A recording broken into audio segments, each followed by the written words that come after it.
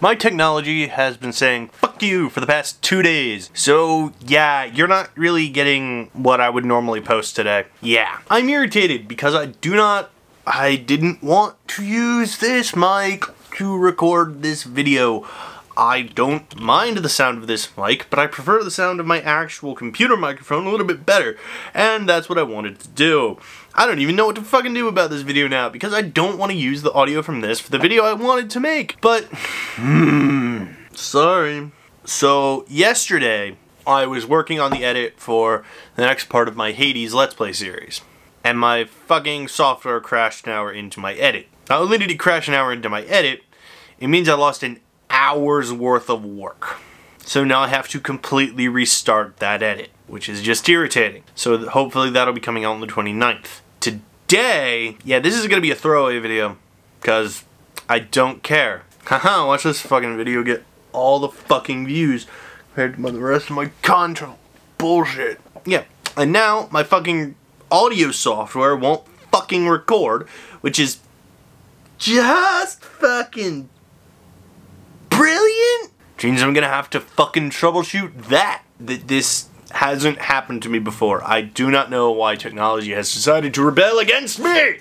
And no, it's not because I'm a wizard. I really wish I was. Dresden wizards are fun. But Dresden wizards also can't use technology, and I've been using technology completely fine up until about the fact that I'm 22. Technology would have started shitting out when I was about 16 if I was a wizard. Actually, yeah, fun thing.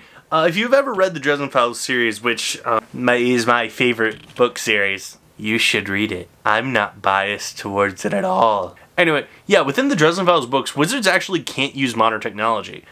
This is a way to explain kind of Harry's a little more outsider status within the world. Basically, it comes down to Harry can't really connect with a lot of people of his time. Outside of like people that he works with on a regular basis or are really close friends with, or it's a lot harder for him to because he has no access to the internet. It actually makes for some really, really funny scenes, especially because there are moments when like Harry will say something and someone will be like, dude, I found that on the internet like ages ago, and he's like, what are you talking about? And it's just really, really funny. It's absolutely hilarious to me. I think a personal favorite moment of mine is when Harry ends up protecting this character named Butters. Yeah, he ends up protecting Butters, who's this like dinky little medical examiner, like really short, polka fetish, hilarious, great character. He's protecting him, but Butters like tries to hand him an electrical, like a flash drive, I think.